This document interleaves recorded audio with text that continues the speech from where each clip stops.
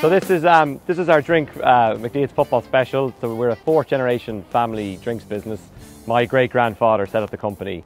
I'm now the next generation taking on the fourth generation who's involved with our business. He launched the company originally. We were a beer, we bottled Guinness over on the quay in Ramelton, and that spun off then into a soft drinks business.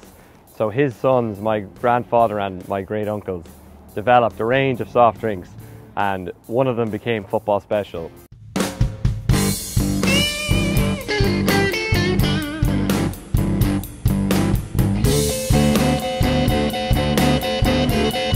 The origins of the drink are that that generation were heavily involved in setting up Sligo Rovers Football Club, who are a very established and storied and famous soccer club here in Ramelton. And one of them was a teetotaler.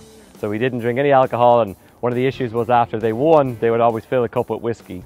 So feeling left out of these celebrations, he developed a non-alcoholic drink that had a foamy head on it. So when it poured out, it looked like a pint of Smithwick's, really it looked like, so that he could use that to fill the cup. So it became known as Football Cup, and over the years that name then developed and became Football Special. Just recently we've brought out our new ice cream range, which is called Football Cup, then harken back to our original days. We've always been based here in Ramelton. We were based originally on the quay and just over now in the old creamery just next to the town hall. Unfortunately we no longer bottle in Ramelton, but that's our HQ, our distribution centre, and all our office staff are all based there. So very, very proud to be from Ramelton, very proud of Donegal. We've since managed to sell Football Special really where the Donegal diaspora go. So we have a distribution centre in Glasgow, and we have another in New York.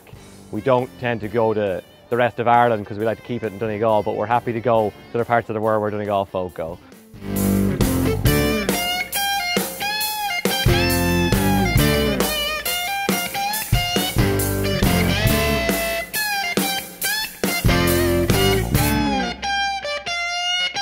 I think it's probably just over the years it's developed and it's became kind of synonymous with Donegal, not only with locals here but also with people who holiday here. And I think that's one of the great advantages that we have, that people who travel from abroad come to Donegal and try it. When they taste it then later, they associate that taste with their holidays, which is typically a happy memory. So we get a lot of kids and people who come to the Gaeltacht, to Irish College as well. They'll always have such fond memories of Football Special based on their fond memories of Donegal. And I think that's just over the years as it's only became synonymous. It's only became really sold here. When people go away and they can't believe that it's only sold here, they think it's sold everywhere. And that becomes a real source of pride then to Donegal people, which is, it's so easy to sell that then for us, and it's very humbling for us then to be associated with the county.